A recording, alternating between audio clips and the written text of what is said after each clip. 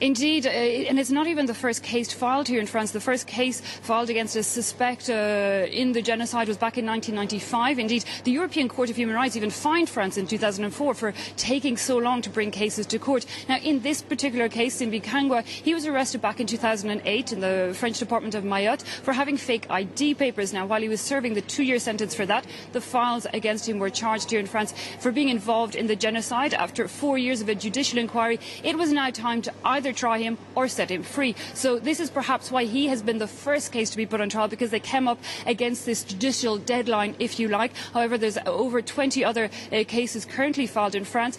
Tensions between Rwanda and France have been incredibly tense since the genocide. France has been accused of being involved in the genocide, of offering too much support to the president of the time, and indeed arming the Hutu militia. For their part, Rwanda, Paul Kagame, the now president, has been accused, France has accused him of even taking part in the attack that downed the president of the time. So really very tense relations, something that has been worked on in recent years, and indeed, we'll see with the outcome of this trial what it will lead to from here.